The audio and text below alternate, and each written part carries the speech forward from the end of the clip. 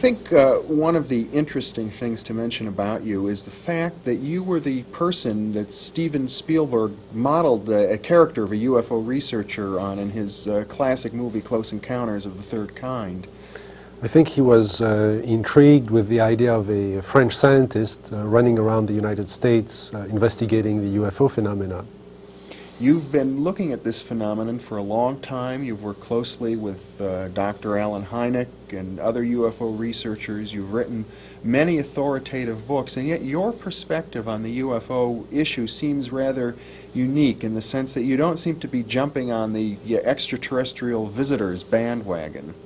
That's what was the main point of disagreement with Steven Spielberg. When I met Steven Spielberg, he was about halfway through filming Close Encounters, and we had a long discussion about what UFOs could be. And of course, for him, the main point of the movie was entertainment, and it was appropriate for the UFOs to be extraterrestrial visitors.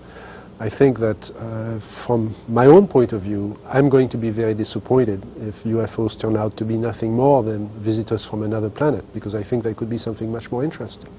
Something from another dimension of space or time? I think what the UFO phenomenon is teaching us is that we don't understand time and space. Mm-hmm. Here are objects, I think we have to call them objects, that are physical, that interact with the environment, that cause effects on the witnesses, on the psychology and the physiology of the witnesses, and leave traces on the ground, and yet are capable of, appear to be capable of manipulating time and space in ways that go beyond what our physics understands today.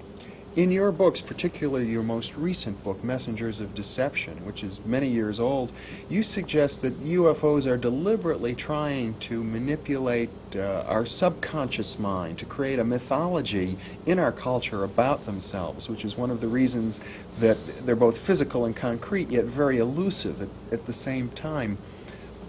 Do you still feel that way? I think to answer that, I'm not trying to evade your question, but to answer that, you have to step back, okay, you know, a little bit farther. What we know today about the UFO phenomenon is considerably more than we knew 20 years ago or 10 years ago. Mm-hmm. And we have to understand it at three different levels. Okay. And the first level is the physical level. And all we can say about UFOs at the physical level is that it's a lot of energy in a small space. In the space of this, if we could take the energy of a nuclear reactor and contain it within this studio, for example, you'd have something that would approximate what a UFO does. It's a lot of energy in a small space, emitted through light energy and through pulsed microwave energy. Mm-hmm. The second level is what happens to witnesses, what would happen to you and me if we were close to that source of energy. And again, now we're beginning to understand the physiological and the psychological correlations of a close encounter. Yes. And those have to do with a loss of the sense of space, loss of orientation. I've had witnesses tell me we were driving north when everybody knows they were driving south. Mm-hmm. They were disoriented at the time. Loss of a sense of time, people thinking that only 10 minutes went by and 3 hours went by. Very often effects on the skin, sunburns, I think that was shown in Close Encounters. Yes. Effects on the eyes, going from conjunctivitis to blindness, to temporary blindness. Mm-hmm. in some cases. And sometimes you've mentioned people have actually been healed of diseases. There have been cases where after a UFO close encounter, it seems that the healing process had been sped up. Mm-hmm. Now there are known techniques now using electromagnetic radiation that will heal the fractures, for example, or will heal superficial wounds on the skin, but nothing that would heal as fast as the reported effects. Yeah. So we're beginning to understand at least the descriptions, the mm-hmm. symptoms of the exposure to whatever UFO is. And then there is a third level, which is where the level I was addressing in Messengers of Deception, which is a social level. The impact on our culture. Yes, and the impact on our belief systems. Mm-hmm. And at that level, and that's something that's very difficult to convey to the believers in UFOs, the believers in little green men from space. that at that level it really doesn't matter whether UFOs are real or not. If enough people believe that something is real, then it is real in its effects. In terms of its social reality. In terms of the social reality, in terms of what people act according to their beliefs. Yeah. And that opens a question of, really at two levels, could the UFO phenomenon be manipulating us? Could it be a teaching system of some sort? Perhaps something that we are creating ourselves, perhaps a series of images that we are projecting. I think Carl Jung came very close to expressing that idea in one of his books. Or could it be manipulated purposely by people who have the technology to simulate UFO sightings? And people say, well, of course not. Who would do a thing like that? Well, I would remind you that during the Watergate investigation, it was discovered that there was a plan originated in the White House to surface a submarine off the coast of Cuba and paint the second coming of Christ over the island of Cuba using holograms. Which is well within our technology today.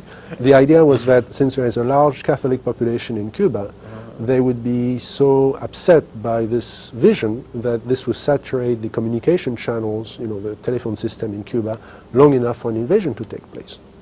How interesting. I'd never heard of that. Well, I think that's a classic in psychological warfare, but that kind of manipulation is well understood, and I have personally investigated several apparently genuine UFO cases where there was, in fact, a manipulation. My conclusion, the conclusion of scientists working with me, was that there was, in fact, a manipulation taking place, and that it was not a hoax on the part of the witnesses, but a hoax on the part of somebody much better organized than... So there are possibly all of these levels going on simultaneously. Today, today, with the current technology, that would be possible. One of my interests, as you know, has been to look at ancient sightings, old sightings before World War II, for example, when there is really no confusion with modern technology. And if people described, say, in 1925 or in 1825, a disc flying through the air, then it can only have been very, very few phenomena could have produced it. And there have been some well-documented sightings going back to the 19th century, for example. There was, starting in 1896 and going into the spring of 1897, there was a remarkable wave of sightings of airships. Those were described as oval objects flying through the sky with lights on them. And of course, the people in those days could only compare it to dirigibles, could only compare them to airships.